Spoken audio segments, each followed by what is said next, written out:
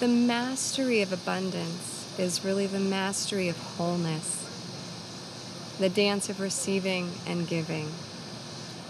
In our culture, I would offer that we are probably pretty good at giving and maybe a little less comfortable in receiving. And I talk about this in the Soul Mirror in so many ways and shapes and forms. Think of the King of Abundance bringing you into a new paradigm shift around duality, the yin and the yang, the swirl of energies of that feminine receptivity, that deep breath, and then the masculine exhale, that giving of life back into the world, the carbon dioxide that the tree has so much beautiful use for. You're being asked to be more conscious and aware of the feminine and masculine aspects of you so that you can thrive, so that you can create balance and wholeness and harmony with those energies and honor them. That sovereignty of the master of abundance, the divine masculine in all of us that wants to create the life that we came here to create. It takes a connecting to all the elements, earth, air, fire, and water. And that fifth element is you. It is your soul, your spirit, the energy of the universe. I've talked about this in previous soul mirrors, this idea of 4 anchor points that go through the body, along the central channel, this river of energy and life, vitality that you can plug into.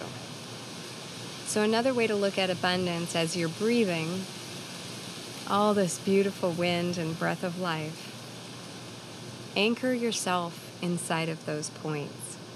I'm going to remind you of them. There's the one at the base of the spine.